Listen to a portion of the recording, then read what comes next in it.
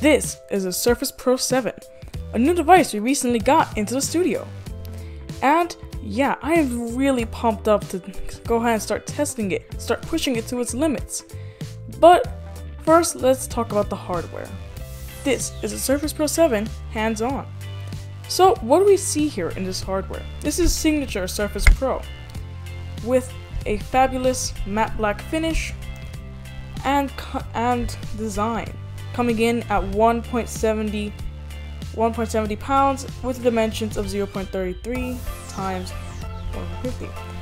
And just looking at its 13.3 inch display with a 3:2 aspect ratio, you see not much has changed. This is still the very same Surface Pro design you've seen since Surface Pro 4, and I really wouldn't want that to change. I really do love this design. It's so lightweight, portable, mobile.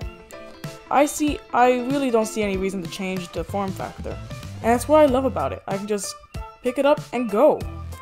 Now, of course, this is not the Pro 4, this is the Pro 7, so there has to be some kind of difference. And honestly, I do see a lot of difference. It just feels a lot more premium. Even the keyboard feels more premium, more clackety, more keyboard. And although it's a little bit shallower than the previous generation keyboards, I think it's worth it because it just feels better.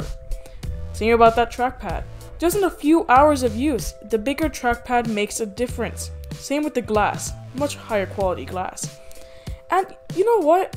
Surface is about being premium, about being one of the best Windows computers you can buy, and Microsoft has definitely stuck by those principles in building the Surface Pro 7. So let's talk about specs. So I've already mentioned the display, which looks beautiful by the way, but I do want to get on with it. So there is 128 GB of storage on my model.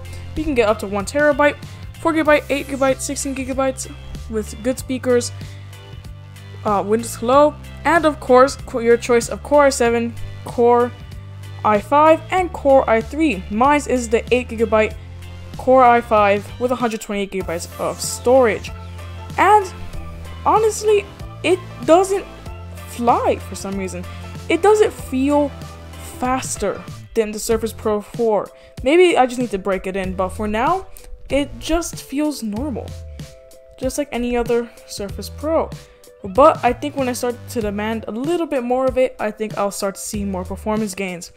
Talking about that Surface Pen I have strapped to the side there, the Surface Pen is greatly improved over that of the Surface Pro 4. Much more responsive, much better tilt angles, and just overall better texture and feel. It makes me feel like I'm actually writing, instead of, being compromised by digital ink. Anyways, that's the Surface Pro 7 hands-on. Please like and subscribe, and as always,